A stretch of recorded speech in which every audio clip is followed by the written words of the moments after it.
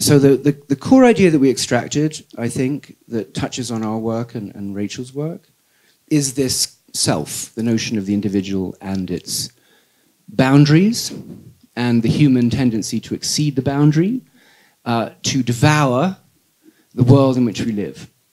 This is a very dark panel. When we talk about curiosity, we don't mean it in that horrible saccharine sense in which it's talked about at schools, but the human desire to know in order to envelop, consume, and destroy. So let's just make sure we're all on the same page. So Rachel, just a little bit, you're so biologically fascinated in your work. I mean, it's all animals there, and the children's room surrounded by these extraordinary eerie dolls. And as we become adult, that world disappears and we surround ourselves with people just like ourselves. And what is that interest in the diverse world of the non-human? That's a big question. Well, maybe I'll speak specifically about the work you're referencing, The Last Day, for a second. That's a work that I shot in my children's bedroom. It takes place over 7 days, or it represents 7 days as 7 epochs in the world's history, in the primordial, the prehistoric, the modern, industrial, and then into the future. And when I made the work, it really came out of actually my daughter, who's now 4, about a year ago, contending with the concept of mortality, something that kind of emerges around that age. What is death? What is life? And she made up this story for me about the last day. And she would repeat it to me, that the last day was a day where a bunny rabbit would have a birthday party with a truck, and I don't know, Mickey Mouse would be there, and just essentially detritus from her room would be coming together to represent, in a sense, her concept of mortality. And what I was struck by when she told me this story was that a child's bedroom, and children in general, absorb a kind of history of our landscape, a history of our relationship to animals, and socializing ourselves in relationship to their socialization through the toys in their room. Like, why are children attracted to dinosaurs and bunny rabbits, but also to construction trucks? They are maybe inherently expressing a history that is inside of us, as we know, biologically, in part already. And so I think my work often finds its clues to questions I have about the limits or expansions of our bodies in relationship to animals and the landscapes they live within. So actually then, Elvia, because yesterday we were chatting, and Elvia said that what she would like to be able to do is compost humans. I think that's the phrase you used. In favor of a world of animals. Is that an exaggeration of your perspective? No, not at all. I've never said it like that. I'm interested, some things that I've written about recently, and Rachel and I are often in conversation, and one thing that I've been thinking about is reproduction of life beyond the human family, or beyond the way that we think of human generations, because I think my concept of generations has changed with an increasing awareness of extinction, planetary change, planetary scale change, we could say. Thinking about the future becomes harder. Thinking about, my own genealogy suddenly takes on a new weight. And so in thinking about, next generations of humans, I'm also thinking about the ways that we can make a fertile ground or a different kind of ecological system where non-humans could proliferate. But I always say, non-humans on the organic side, but also non-humans on the machinic side. We could talk about a lot of things if we're using the word non-human. So I also want to give space to the other intelligences that we've actually created, because those will certainly be part of our ecologies, if you'd like to call it that. So when I say compost, I mean something that could grow from our ruins, whatever those ruins may be. Hopefully humans as well. Great. did Rachel? Are you looking at me? You wanted to make a comment? No, no, no. Anyway, by anything anyone can. I don't have to be the one asking questions. I'm happy to, but anyone should. By the way, that peculiar-looking postage stamp behind Geoffrey is Ted Chiang. So, because he couldn't get here because his flights didn't work. And so he's flying to Japan on Monday, so that was tricky. But just so you know what that is, that's not an artwork, that's Ted. And so all of these, everyone should have introduced themselves. I'm not introducing anybody. But actually, Chris, on that topic, so life at its very origin, so you work on that. And maybe reflect on this point, not just humans and animals, but the origin. Yeah, I mean, I think that's a very interesting point. I mean, I think we often think of ourselves as so, powerful as a species. We have all these capabilities. We're having these huge effects on the planet. And yet, I think, to what you were saying, we're quite fragile in most of the ways. We have this huge interdependency on everything else. So, I can't directly photosynthesize sunlight. I require other things to do that, and then we eat them. And I require this huge microbiome inside of me, and I require a whole society to exist. And I think that idea goes all the way back to the origin of life. Because at the very origin, we're already starting to talk about networks of things. And there's a big discussion in Origins of Life about whether it's really the origin of an entity or more the origin of a kind of planetary scale process of networks of things and ecologies that emerge and start to shift an entire planet. And then out of that, maybe you get these different partitions of little entities. But it's always, I think, sort of this kind of networked ecosystem perspective about what life is. And I think that goes all the way through from origin of life all the way up to things like us in human societies. Yeah, maybe let's move along to Manfred, because one of the frameworks that's become quite popular in the last 20 years in our world has been this idea of the major transitions in the evolution of life. Just comment on that a little bit. Yeah, so what Chris and everybody else was saying, so what we are dealing with is a 3.8 to 4 billion year history of life on this planet. And it went along nicely, and sometimes something really interesting happened. And we call that a major transition in evolution. And so the origin of life, the origin of cellular life, multicellular organism, all the way to the emergence of us humans and language and culture and everything that comes with it. And those are the major transitions. And they have something interesting because they open up new spaces, new possibilities. And within those new possibilities, also new dangers. So, once you are a multicellular organism, one of the things that can happen to you is cancer. Because cancer basically is that individual cells who are supposed to behave within the body decide to do what they evolutionarily should and divide, and that's called cancer. So that's a consequence of a major transition. And now what we have created, particularly over the last 10,000 years at an ever-accelerating pace, is a completely new form of life, and we call that the technosphere. And that means that we are no longer just biological entities. We are technological entities. We created a whole sphere that encompasses the whole planet, interacts with all the other spheres through exchanges of energy and materials. And those exchanges are somewhat out of balance, and that's what we experience here, such as the heat waves and everything else connected to global transformations. So I'm actually struck by the symbolism of the number 7, also in Rachel's work here, because we're currently in the 6th mass extinction on the history of the planet.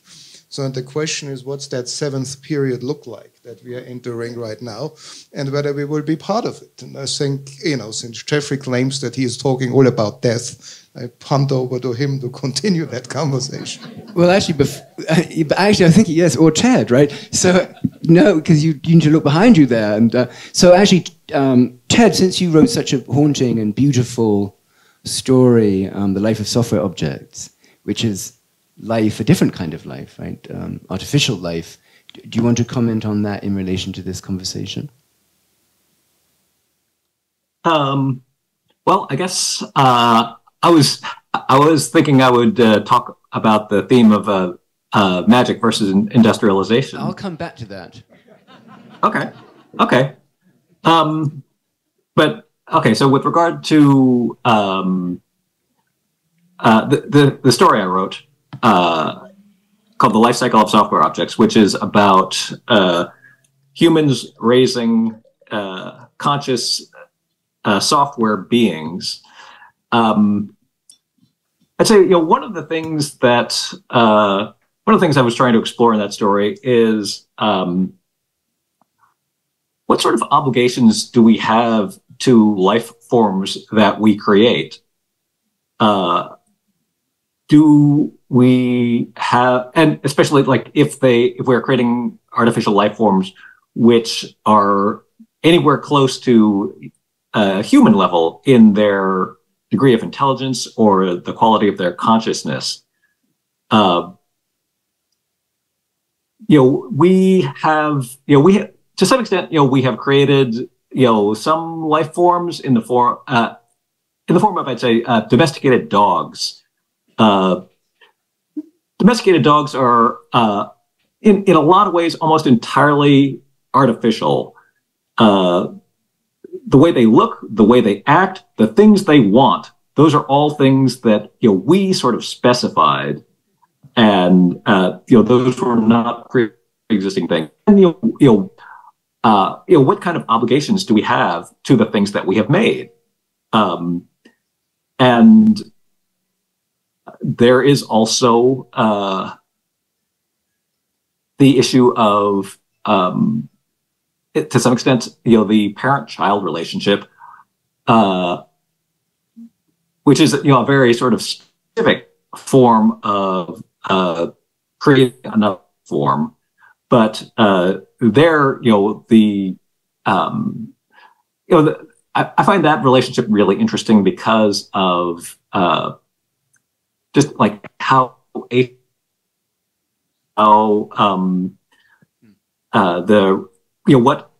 parent's role, what the parent's obligations are radically different than, say, the child's obligations, and that is, really unlike the relationships that adults have with each other, and that that was something else that that's another topic that I find sort of consistently fascinating. Wait, yeah, but you're breaking up just so folks, I don't know if there's anything to do about that, but you were breaking up a little, Ted, but I got it. That question. Manfred wanted to quickly reply to Ted, and maybe I'll come to Geoffrey. Yes, because I think the situation between us and dogs, the way Ted described it, that's what we always tell us the story, that we domesticated and created the dogs. But in light of, for instance, what Elvia is writing and what Rachel's work is actually about, we have to rethink this. Is it actually we that created the dogs, or did the dogs domesticate us? Because if you think about it that way, there are 1 billion dogs, which would never happen if those would be wolves. And they have basically controlling 8 billion people to create an existence for them.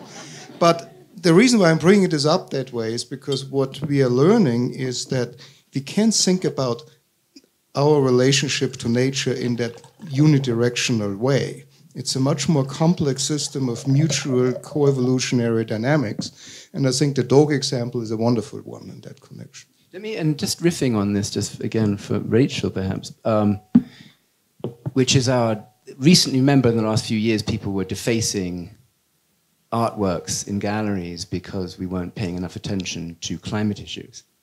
And it was an interesting litmus test, I think, of our individual dispositions. I mean, what's more important? And what's your take on that? So there's life as we know it. There's the software world that Ted has written about. What about artworks? What's your feeling about the immortality of an artwork? Or is it as precious as a life?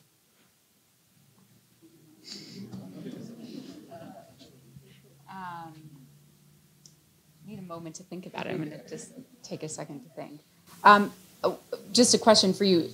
The immortality of the artwork has nothing to do with the climate change activism, because that was really centered on just press, basically, and a method for getting press. So I don't know if that has any... There's not a connection there, right? Well, only because, I mean, the connection is that yes, it was to draw attention. What do we truly value?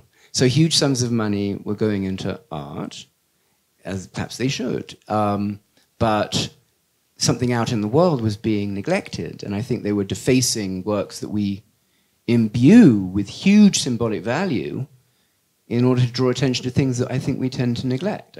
I do believe that was the motive. So are you asking why do we... No, I'm wondering what you think as an artist. How do you feel about your work? Are they your children or are they... Oh, okay. Yeah, I see. Okay, I can answer that question. For me, when I make a work, it always starts with a very basic feeling, very just mundane, a thing that I notice I'm thinking about, or like a little anxiety, or I go to a concert and it's ecstatic, or just like a little thing. And I try to take that little thing and essentially find a container to attach it to things outside of me and my experience of that little feeling or that little impression. And so for me, making an artwork is essentially a container to attach myself to a larger site, history, tradition, place, location, landscape, etc. And in doing so, find out more about where that little inkling, feeling, sense thing comes from, and also more about where this other thing, what it was doing that might have affected that in me. And sometimes those distances can be sort of pretty short, like my children's bedroom. Other times they can be pretty deep, like Enclosure, which takes place in 16th century England, or in between, like I made a work that I shot at Philip Johnson's Glass House. The sites can really be anywhere, and I never really know where I'm going to end up. But to answer your question about immortality, for me, they are the reason to make the work is to create a little container for that feeling that I can return to if I ever want to feel that feeling again or know more about that feeling. And that for an audience, we can go there together and experience that feeling always together. And I think it's the same in music and in film and in dance. It's a place that we can go and share a kind of specific combination of feelings connected to things outside of ourselves. Yeah, so this actually brings me to Geoffrey then, because the ultimate, this is an interesting concept. I hadn't thought about it before that way, that you're sort of virtualizing yourself and extending yourself through these objects. And the ultimate example is the world you work on, which is cities. Sort of the virtualize the collective, and actually threatening to destroy the world, right? And so it's not us destroying art, it's actually our art as civilization destroying us. Do you just want to comment on that idea of this extended human and how profligate it is? Well, yeah, okay. Let me first connect it to what's been said a little bit. First of all, we brought up questions of the impact of human beings on the planet. We've even touched now on death, mortality, and they're both things that I think about quite a lot, especially because I'm very close to being mortal, very close to my own demise, and in fact, getting closer and closer to it has made me return more and more to thinking about the sort of high school, sophomoric, even childlike questions that originally got me into becoming a scientist, and that is, how does it all work, and what's the meaning of life, and why are we all here? And I think about that quite a lot. And what's the whole point of all of this Sturm und Drang that is what we are all participating in? And we now have, 8 billion people on this planet who are participating in this. And one of the things that we have done, and it already alluded to by Manfred, in terms of what eventually led to cities, one of the great things we did, of course, one of the great transitions was the invention or discovery of language so that we can communicate with each other. We start to realize that by working together, we can accomplish more than by each of us working singly, kind of great economy of scale, and so on and so forth. And that eventually led, of course, through agriculture, which is a more static phenomenon in space, to sedentary life, that is, communities and then cities and so on. And that now completely dominates the planet. This is a planet of cities.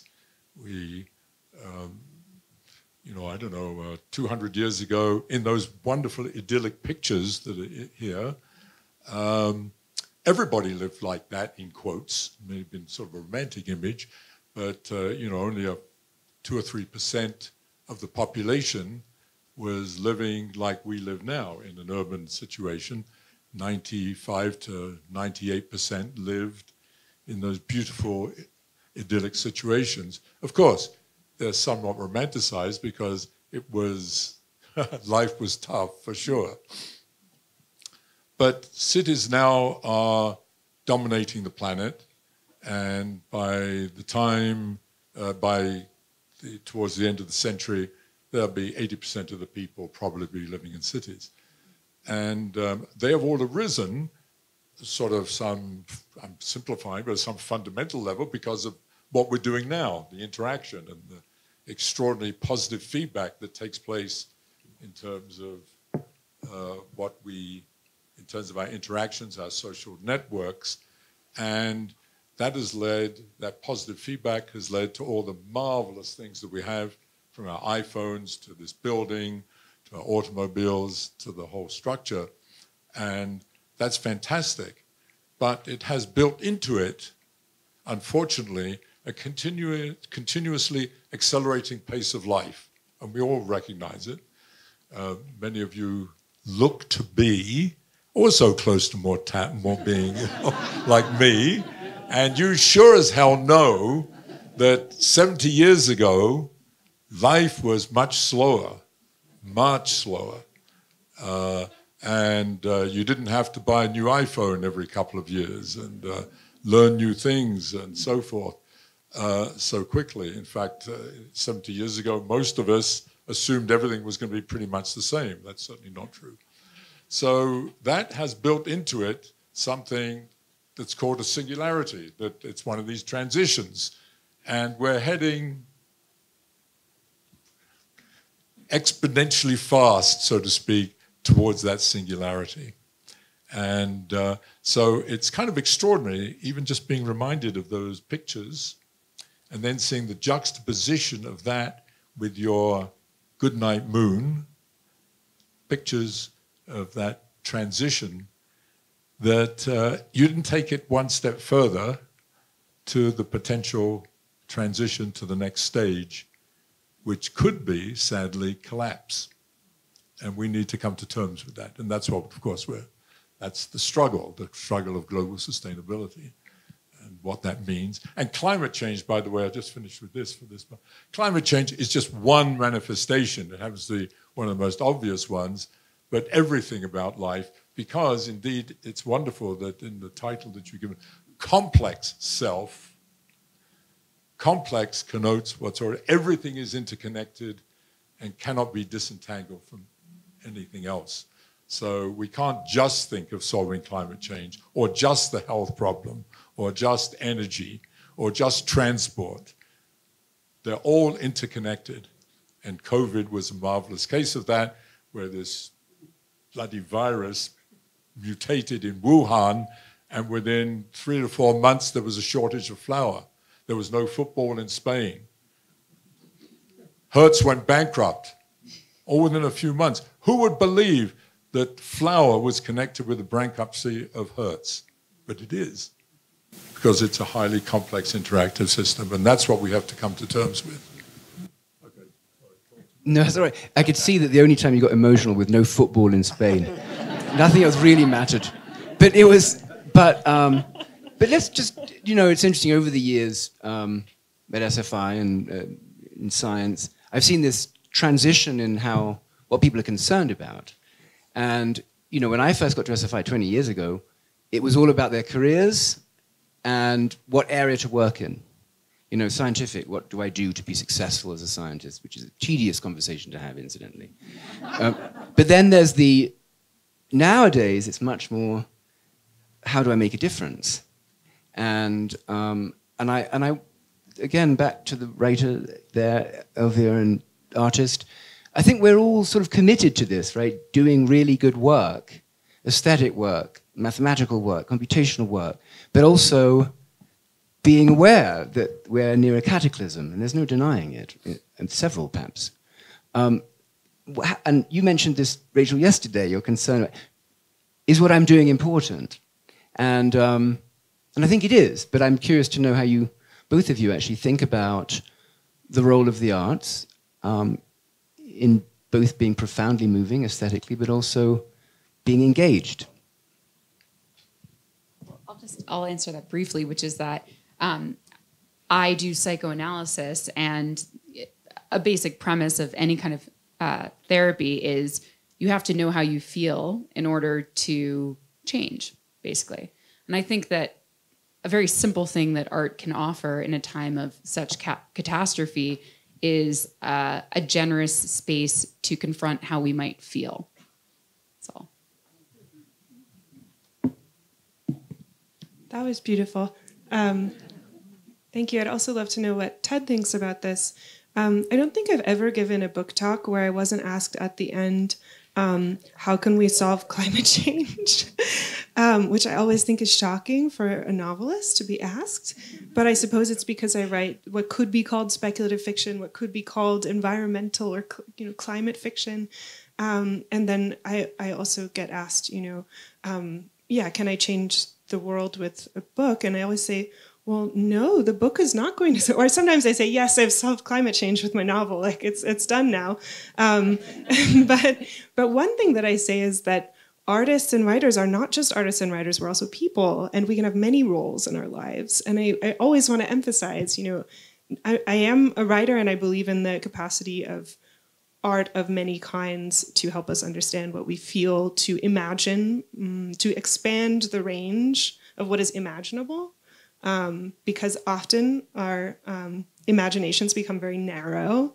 And one thing that fictions can offer, one thing that aesthetic encounters can offer, is simply to even just incrementally change the bandwidth of what is possibly imaginable, which is an incredibly powerful political move, I think.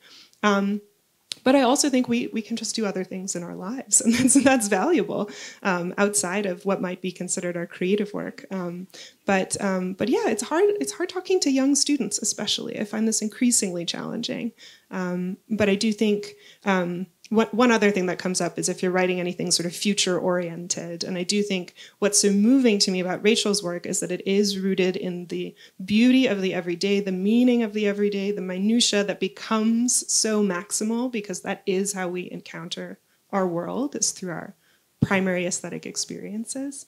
But I do think that in terms of future-oriented fiction, I'm always thinking about one step ahead or maybe one step to the side.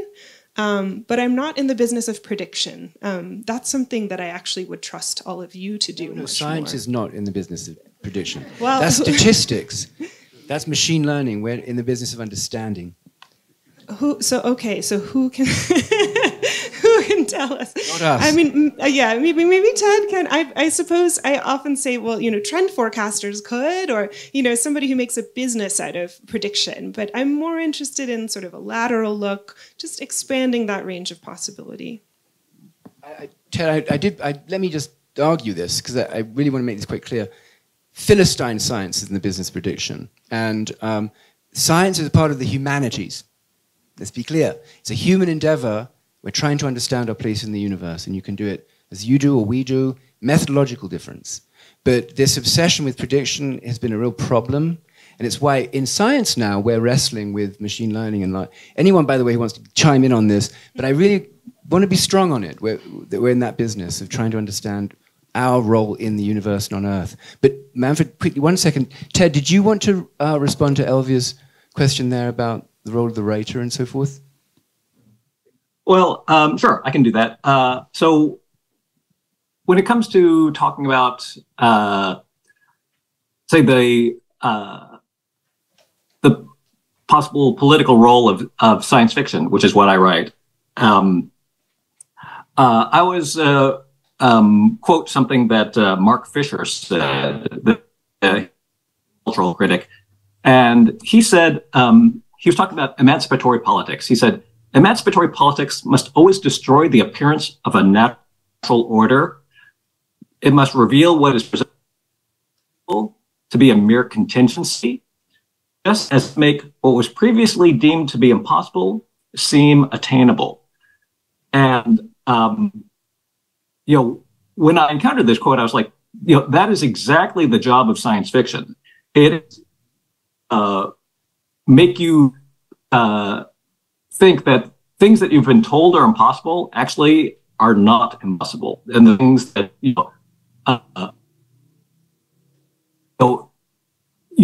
that everyone wants you to regard as axiomatic, as an unquestionable assumption.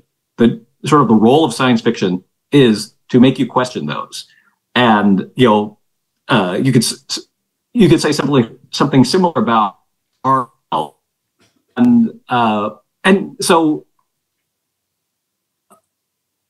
I think the project of art in general is has a lot with the project of the politics of emancipation. They are going about it in different ways, but I think their goals are very closely aligned.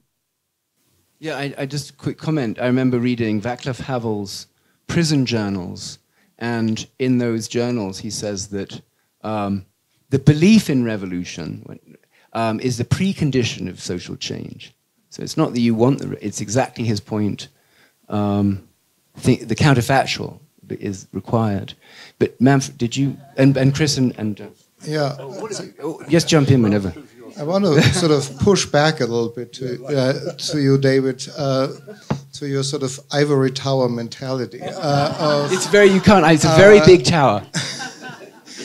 I mean, I fully agree that as scientists, and science is in the business of really understanding, and that's sort of the beauty and the purity of it. But as Elvia said, that she's a writer and she's also something else, namely a human being living in the world. And so are scientists. And so we know certain things. And so we also have a responsibility to contribute to solutions, even though the very act of doing that is very uncomfortable, because we have to act on layers on uncertainty that we are generally trying to avoid. So the problem that we have right now, we know with some statistical accuracy what possible trajectories of this planet might be, not exactly. So the business of prediction of saying when will the world warm up to 1.5 degrees, is it on August 28th, 2027? That's stupid. But we know approximately where we are going. But our understanding is incomplete, yet we are asked to intervene, to offer solutions so that the trajectory might change. And that's a very difficult proposition. I think that's where we scientists meet with writers and artists who have a creative way of imagining possible futures. And that's the kind of productive interaction that panel in a way represents, or that SFI and SITE try to accomplish here. But we have to really, as Schrödinger once said in a different context, but it applies here too, we have to be prepared to make fools out of ourselves, because otherwise we can retreat in the ivory tower and be like Nero and watch the world burn. So that's not an option. I think Chris also, yeah. Yeah, so I think what you're saying about understanding is very interesting, because I think the shift that's happened in science is from understanding of a world that was out there. Very basic question, what's a diamond? What's the sun like? What is the sun made of? It was very much questions from us trying to understand this external environment that we live in. And I think the shift has been that even on the front of understanding, most of the questions we're now interested in, the frontier, are all questions where we're in the loop. So economics, innovation, global ecology as it relates to humans, cities, AI, all these things are where sort of human agency is suddenly in the loop of the system. And so, I mean, my perspective is out of that comes a sort of natural questions about responsibility and agency. And I think the two start to get a little bit more intertwined. I think you're right. The shift that we're seeing in science is about, having impact, what's my responsibility, all of that. I think it comes from moving into questions where we're part of the phenomena, and our decisions are part of the phenomena. And it's not just understanding a diamond or that we go around the sun or much more external questions to ourselves. Which is the essence of complexity. Exactly. Yeah. I just Geoffrey. want to add a little bit to that, and on the one hand, completely agree with you about understanding being the very essence of what science is about, and in fact what the humanities are about. But I do want to also push back that science does involve prediction, clearly, and because understanding involves prediction. That is, in order to understand something, you need to make certain predictions about certain things, which, of course, part of the scientific method is then to either gather data or hopefully do an experiment that verifies it. So that's part of the cycle of understanding.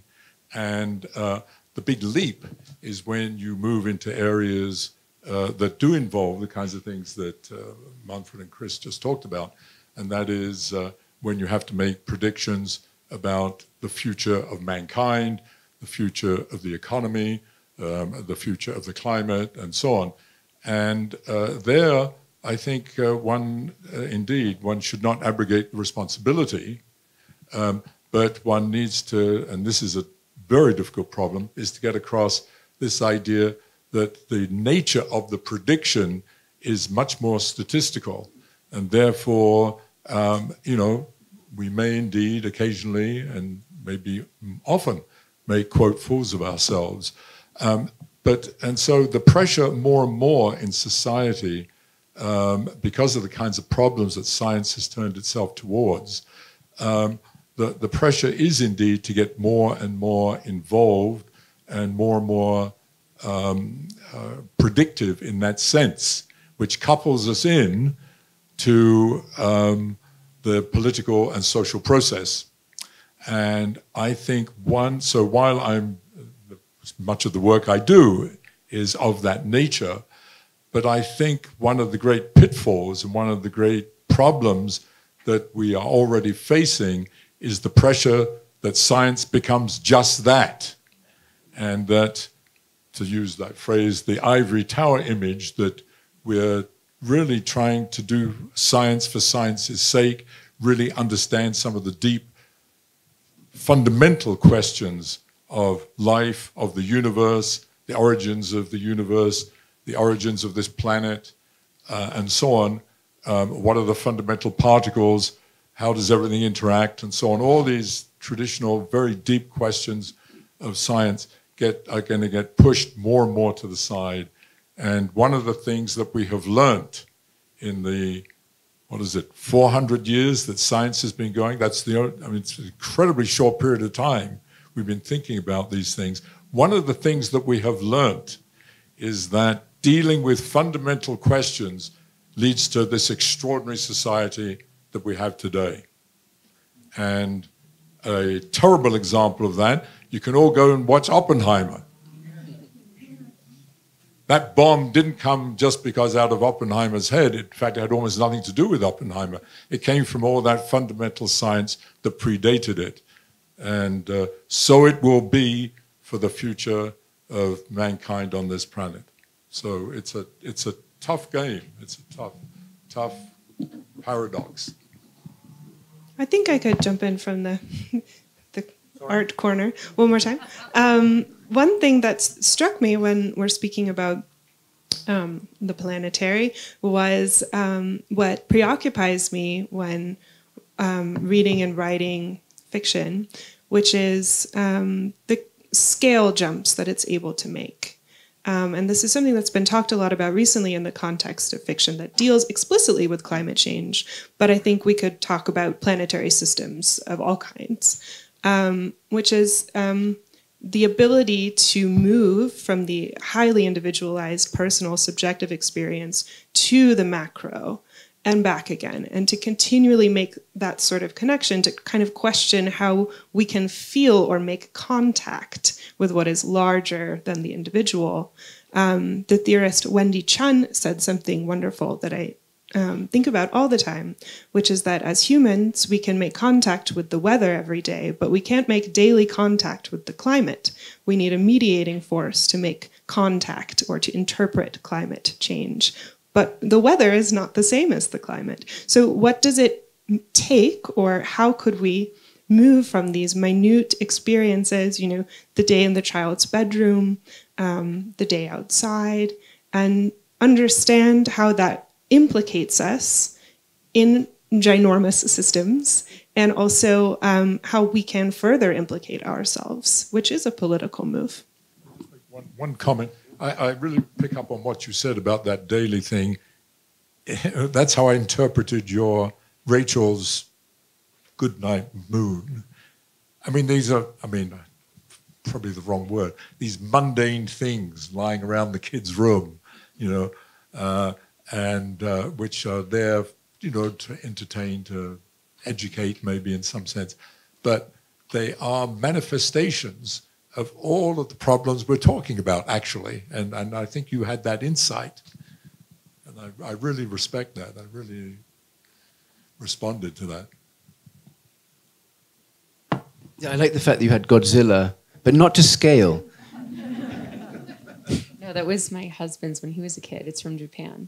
Yeah. It really upset me, because when I was a child, I couldn't have toys that weren't to scale. So having a Godzilla that's smaller than a car is a sort of a problem for me. Oh, wait, but that's the whole thing. That's the whole point about That the really toys, upset is me. the scales are off.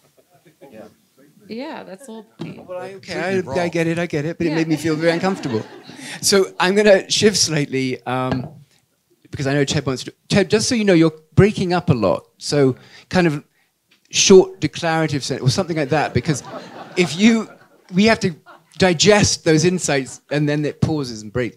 But this is something interesting, and it comes up. You know, I was looking at your movie Enclosure, and I look at that. It makes me very frightened, actually, because it's a world pre-scientific revolution, and it's just a world full of superstition and magic and all the things I've run away from. and I'm curious just to ask you, and then to turn to Ted, sort of a lot about that.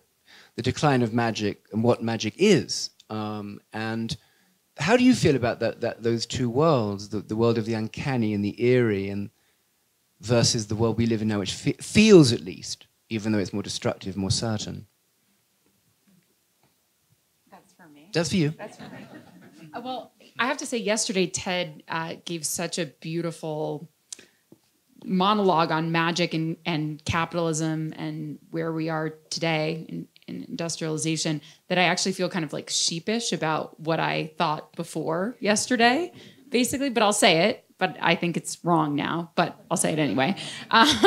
Basically, when I made Enclosure, I was looking at this moment in social British history in which previously common land was being privatized, divided up, burned, and sold off. And that was linked to this new enlightened class of the bourgeois doctor lawyer who were getting country houses and also starting their own farms and their own early burgeoning roots of the agricultural revolution, which then turned into the industrial revolution.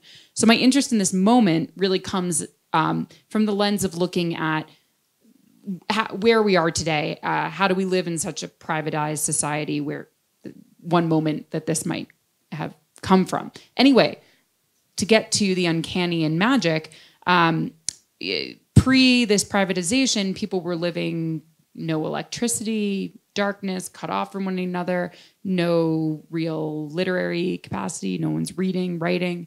And so magic, or maybe magic in the form of alchemy, magic in the form of animism between forces and animals in the forest, people's anthropomorphic projections on nature around them, was a pretty kind of structuring way of how people saw themselves in the landscape. And as the landscape shifted, I had thought before yesterday, I had thought about this idea that the magic just became subliminated into cash, into capitalism, and that we now use, like our iPhones, they're magical, or we want to change our hair color, so we take out our credit card and we buy some hair dye, and now we have new hair. And this kind of instantaneous shortening, or getting on an airplane, these are all like maybe what I thought of before yesterday, forms of magic. Now I don't think so. So I hand it over to Ted. All right, Ted, so with that, you've been set up now.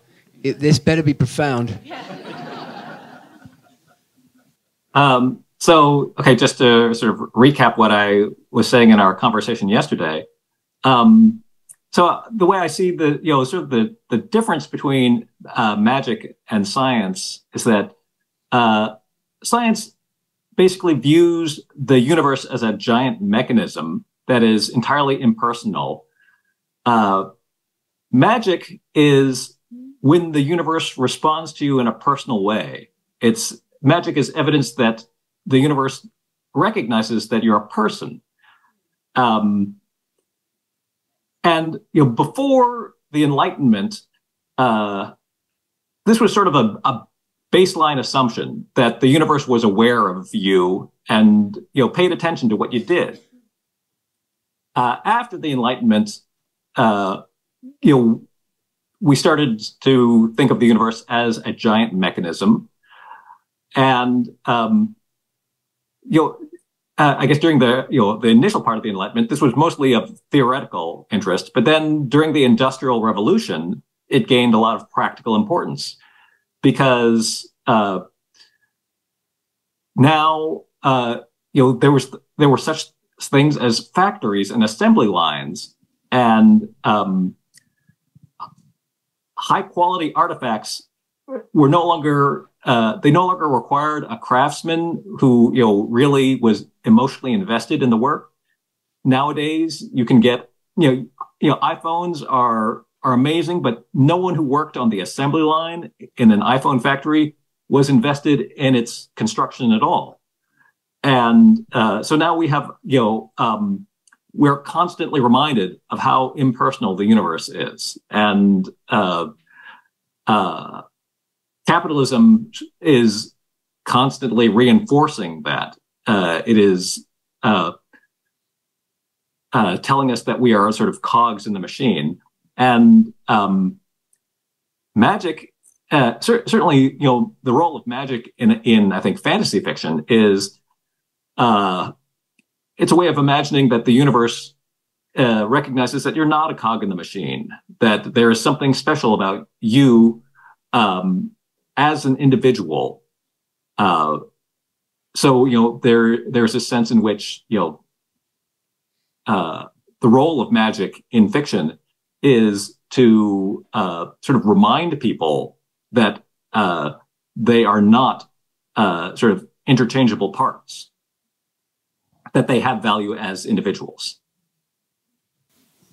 Okay, do you want to argue with that, Manfred? No, I'm sort of try to sort of bring things together here, because I think what we are seeing here is that, yes, science started by sort of distancing us from the outside world so that we could observe that world, that we could understand the world, that we could build up that edifice of theories, but science continues. And what we learned over the last several decades, particularly more in the life and social sciences, is that it's not just an abstract, cold, mechanistic mechanism that shapes the world, but rather that it's a generative, creative, interactive mechanism, co-evolutionary processes. And if we go then what Chris was saying before, what we also learn is that we have to expand our scientific understanding to incorporate the actions of us. Because right now on this planet, you don't have a natural process that is not directly affected by decisions that we as humans make. We are shaping evolutionary dynamics. We are creating new forms of life. We are now in the Anthropocene, the largest force on this planet. We are interfering with geological processes even. So we have to learn to understand us as part of those processes. And in a way, this is a returning not to a magical way of understanding where we didn't know, but to a way where we do know, but we are now no longer separate from the world that surrounds us, but part of it. Chris, and then whoever. Yeah, I sort of can't help but ask if we get artificial intelligence that's sufficiently complex and takes a personal interest in us, will that feel like magic again? I'm wondering what Ted's thoughts are on that. I mean, will the world seem magical again if there's other types of consciousnesses that have capacities we don't understand and for some reason take a personal interest? Will that, almost like when you're a child, many of the things your parents do feel very magical because you don't understand them and it is a very personal interest. So do you think we're returning to that, Ted? I guess I don't think artificial intelligence is going to be conscious in the foreseeable future. I think a lot of people will try and sell us the idea that that we're dealing with conscious beings, but it's just going to be a sales pitch. So yeah, in general, I don't think AI is going to sort of increase the amount of consciousness in the world. I think as it is currently applied, AI is mostly going to increase the power of capitalism in our future. So actually, I kind of think that it's much more likely that AI will kind of reinforce our feelings of powerlessness and reduce our what agency we have. Yeah, this is a very hot topic at SFI now, just the whole meaning of these new large language models, and I think most of us believe that they are, at the moment, just advertising gimmicks for large tech companies. But that's another rant. I want to talk about something slightly different, actually, that comes up in your work. When I think Chris, Manfred and I were talking about looking at your work, Rachel, and I'm not quite sure what to make of it when I first look at it. It operates unconsciously, and I'm not saying it operates magically, but it takes me a while, and then it's like, okay, what's going on here? And I say this to pivot to something I know that Geoffrey's interested in, which is a relationship, and by virtue of his marriage, actually, with Jacqueline here, who is a Jungian analyst, and this quite interesting relationship between the unconscious and conscious. Would you talk a little bit about the relationship between Pauli and Jung? Yeah, you, yeah. And I thought you were talking to Rachel. Well, I talk to anyone, but I'm looking at you, and that quite unlikely relationship, which I think gets to something quite deep about the creative imagination. Yeah, what David is referring to, some of you may know. I mean, there's you've certainly heard of Carl Jung, the I guess at one time protege of Freud, who then separated and formed a different version, I guess, of psychoanalytic theory that was, in many ways, actually much more related to whatever we may think about the complex self and its relationship to the universe.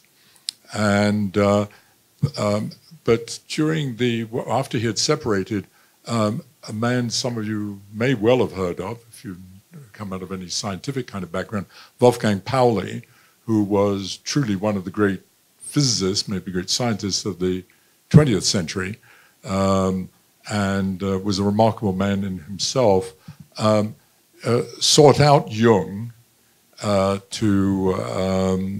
because he was maybe I can't get the quote exactly, but he states that he'd had great success in the academic world and almost no success with women.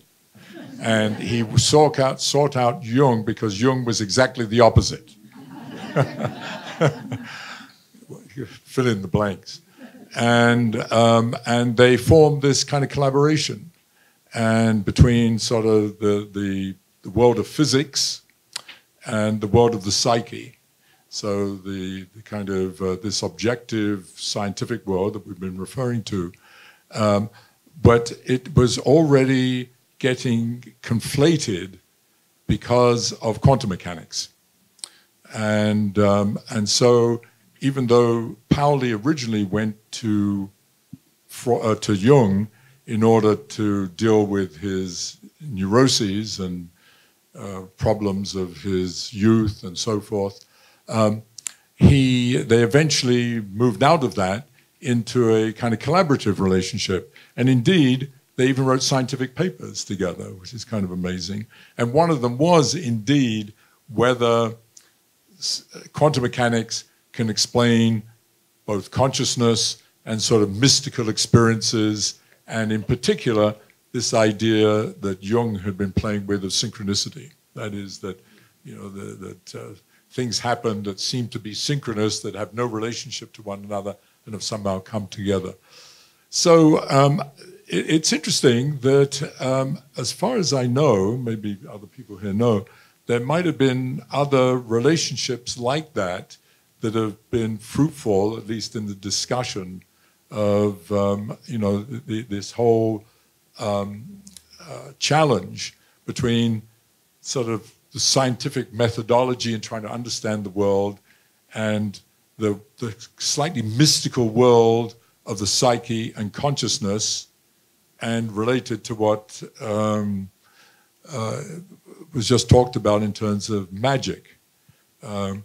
I mean, it's sort of interesting, just on a personal level. I've been married to a Jungian analyst for about 175 years, and we butt heads on these questions from time to time, but we've never actually tried to collaborate on something, although I think at least on one, maybe two occasions, we've given talks together. I mean, we've shared the platform together. But it's never gone quite the way of Jung. One last thing about that Jung-Pauli thing is that they did decide the one thing that brought it all together was this idea that Jung had developed called unus mundus, one world, meaning the idea of complexity. Everything is interconnected. And in modern parlance, in physics, that's grand unified theories. And then in its most absurd manifestation, the idea that many of you probably read about, the theory of everything. It's kind of nonsensical. But that's sort of this conceptually, that idea that there is underlying everything an extraordinary unity and interconnectivity. And I think that's what they passionately both focused on. How are we doing? I don't know. I haven't been watching. What's the timing thing here? 15 minutes. Okay, I might actually, one more point and then open it up. I know we weren't going to do this because I was thinking, I expected people here to go on forever and ever. Well, one person did. But no, we love each other. It's not an issue. But I think I will because I think it makes sense, actually, especially in this audience in Santa Fe, given the combined science and art interests.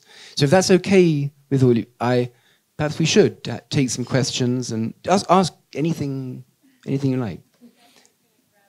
Yeah, the hand went up extremely quickly over there. It was like you were swatting a fly. Astronomy and engineering, agriculture, medicine, politics, these are all sciences, right? Not the last one. Not the last one, all right. Or is it about medicine? I appreciate your entertainment value.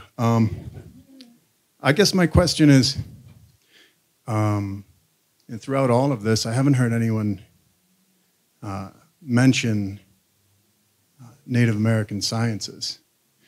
And I did hear someone say that science only came about 400 years ago, and I think that's egregiously wrong. I think that if you look at 21st century archaeology, all the new tools that are being used to determine how far back all of these sciences go.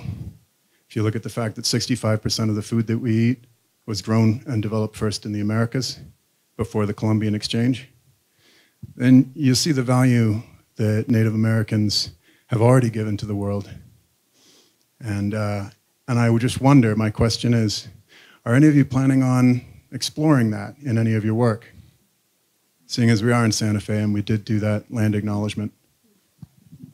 I think you answered your own question better than we could. But if anyone has something to add.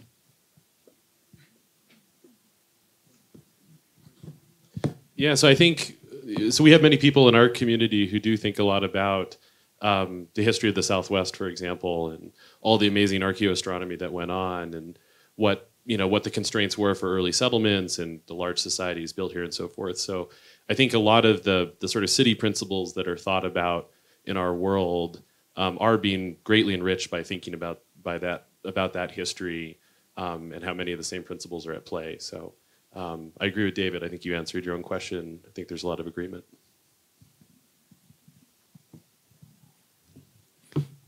Anyone else? So there's a question at the back. Hi. Earlier in your discussion, you were talking about composting humans and human cities, kind of ruining the planet. And we started the conversation out with death.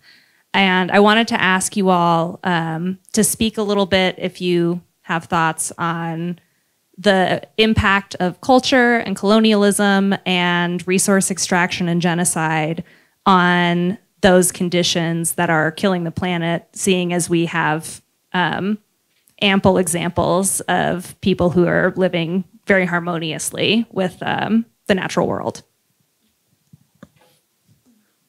Big question. I think that's for you, Rachel. I don't know if I can answer that. But yeah, I'm not. Would anyone like to take that question? Is it answerable? Well, I can say a few things. So I think you're absolutely right that a lot of the dynamics that we encounter is a consequence of a particular form of human-to-human interaction, which is not just a European phenomenon, it's a global phenomenon. And you can go back in evolutionary history and ask yourself which of our two closest ancestral species we are most closely resembling. There are the bonobos who sort of resolve conflict by sex, and then there are the chimps who behave like us by basically killing each other off if they get an opportunity to do so. So we are dealing here with strong evolutionary behavioral constraints that are often mitigated by social and cultural constructs. So that's when you refer to societies that live more harmonious with their world. Those are societies who generally tend to be small and have a very elaborate and functioning, let's call it social regulatory system that's part of their culture. We are now a global society of 8 billion and we haven't figured out how to get along at that scale. And a lot of the problems that we see are a direct consequence of a mismatch between our intrinsic tendencies and the cultural layer that would be required to rein us in. And you can look at human history in a very abstract way along those lines as to how did we manage to create regulatory system that allow us to get along. Religion played an enormous role in that history. And now that we have a society that is global, we have not developed the institutions necessary to not sort of act on our base instincts rather than on what is a proven potential of the human race.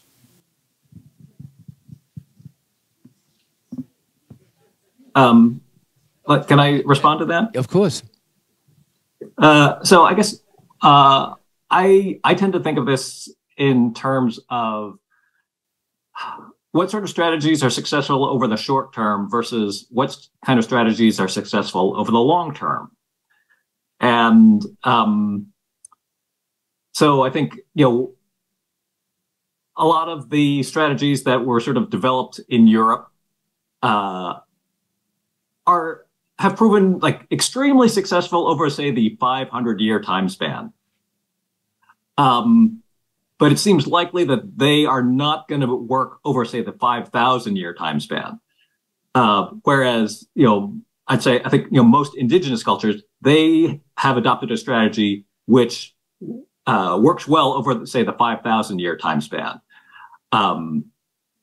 But so right now, I think our problem is that the strategies devised sort of in Europe over the last 500 years, those seem to work really. Like it's hard to compete against them. It's hard for the strategies that indigenous cultures adopt to compete against these sort of European strategies over the short term.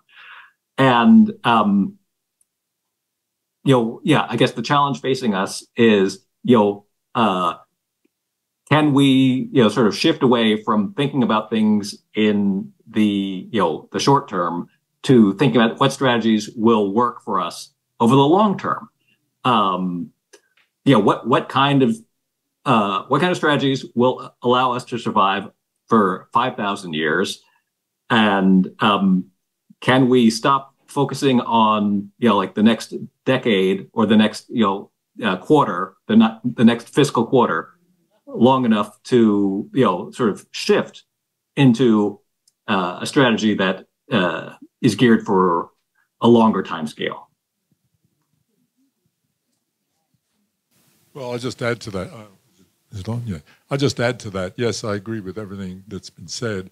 I mean, one of the things that I sort of touched on it earlier, but in up to very recently, most people lived in a relatively static, very slowly changing socioeconomic situation, whether they were in small indigenous groups, or even in the kinds of societies in medieval times. I mean, things rarely changed, hardly changed at all in a person's lifetime.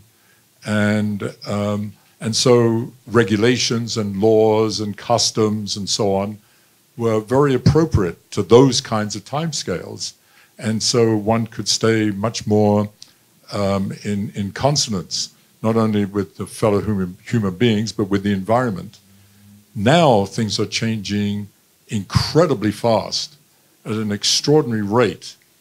And yet, and if you look back over the 10,000 years in which we have participated in this extraordinary experiment that we are all participating in right now, if you look at that, the change has been enormous, obviously, from hunter-gatherer to the kind of society we now live in.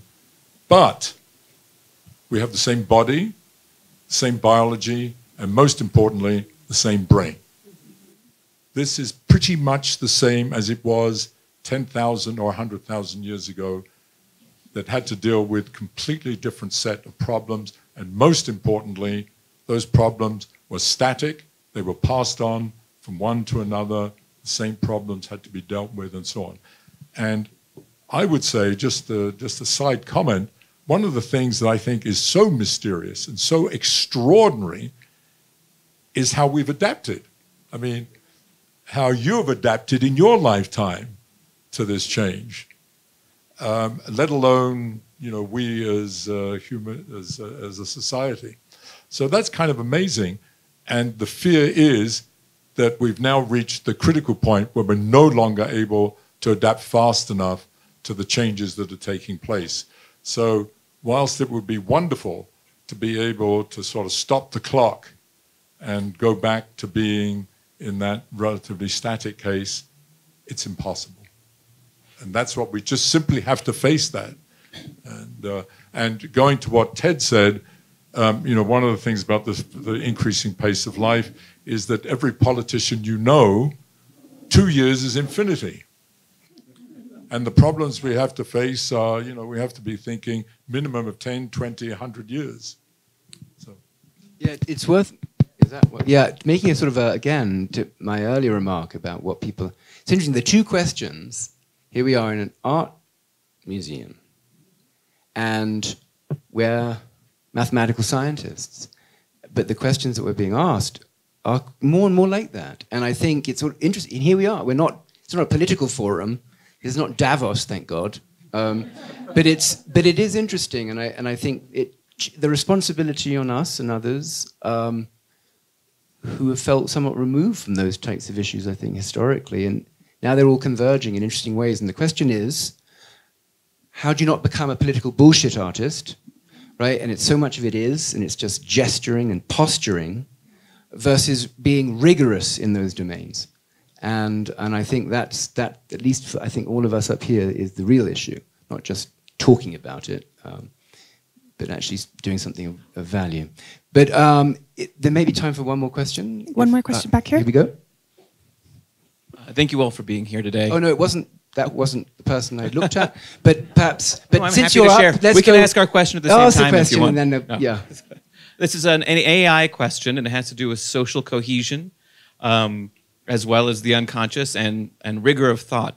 How are you individually protecting yourselves from the coming wave of disinformation and disruption that will be coming from AI integrating with the media more? And how do you think it will be affecting social cohesion more generally? So, yeah, it's a disaster. It's a total disaster. I don't know, Ted and I, we've talked about this a lot. I don't know, Ted, you probably have, Ted's written about this quite extensively, actually. I don't know if there's is there a reasonably short answer to that question, Ted, about the spamification of the universe? Yeah, I don't have a good answer to that. But yeah, my primary concern about these recent generative AI models is that we may permanently degrade the internet as a source of useful information.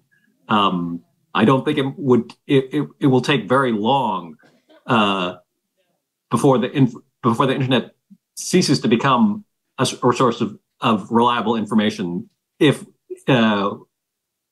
it's so easy to automate the production of misinformation.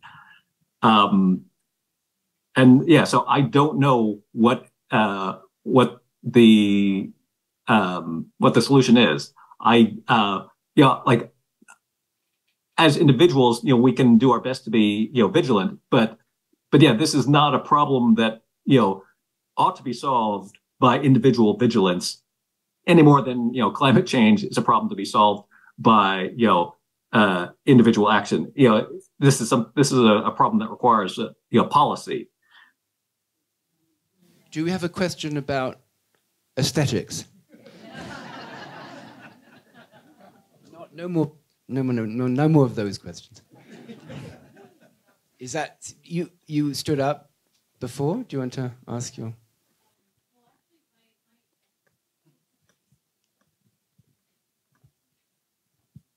Hi, I actually have a question for Elvia, Rachel, and Ted. So my question is, it's about art, but also about AI.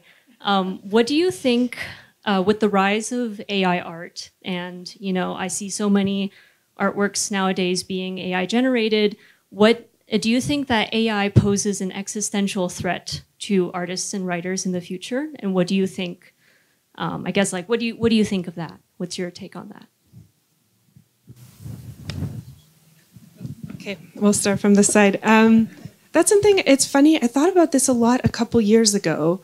And then when this most recent explosion of discourse tied to, profit-making developments happened, I was like, oh, well, didn't we already have, it's sort of like we keep having the explosion. We keep having the breaking point at which suddenly we are existentially threatened.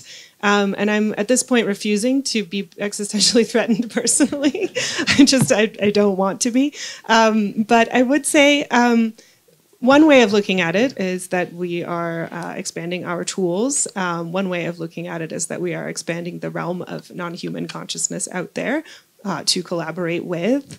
And it's tough because if we're talking about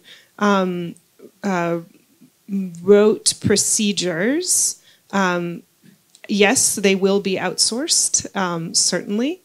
When it comes to making art, assuming that there is something intrinsically human about it, I don't know if that will change. But my argument when talking about, for instance, there's a novelist whose work I'm very interested in who writes novels in collaboration with AI. Collaboration, what does that mean? Can you collaborate with somebody who's not human?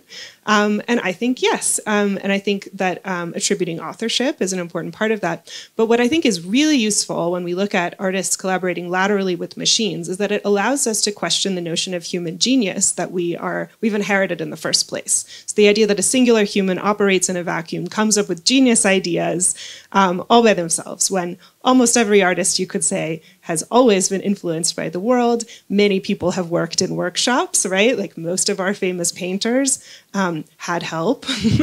So I like the way that this discourse could be used to actually destabilize the way we think of artistic production throughout time, and maybe question the human, the role of the human genius at the top of the pyramid. And it actually presents some really interesting challenges to the way we think about labor within the art world, which is a complicated question. But I don't yet know how I feel about, I work with AI sometimes, I ask it questions. I like to know what it says, but I don't feel usurped by it because I'm also making art for me and my community. And it will stay that way.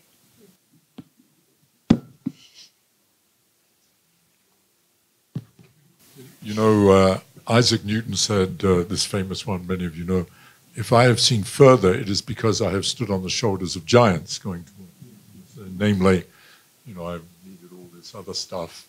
And I guess what it is those giants now will include ChatGPT. That's all. It already includes the internet.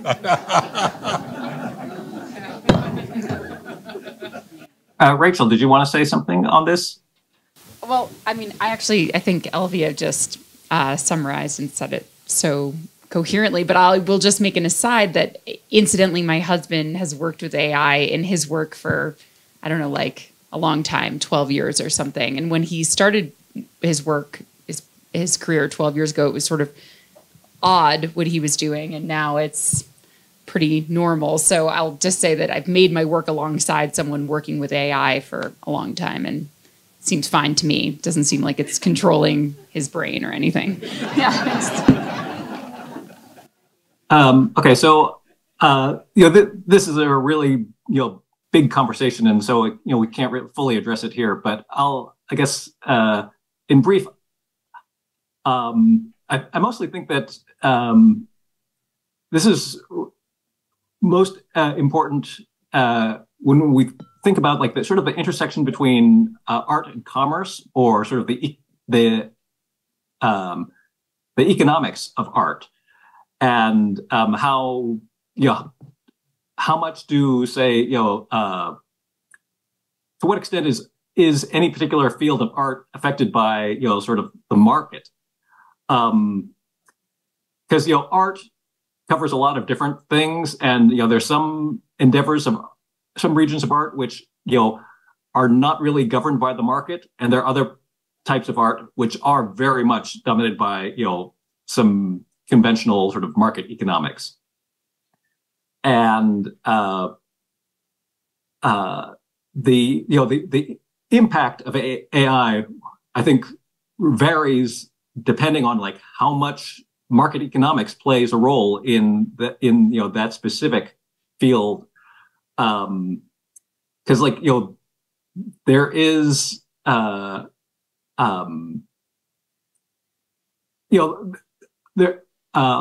of the art that is displayed in art galleries,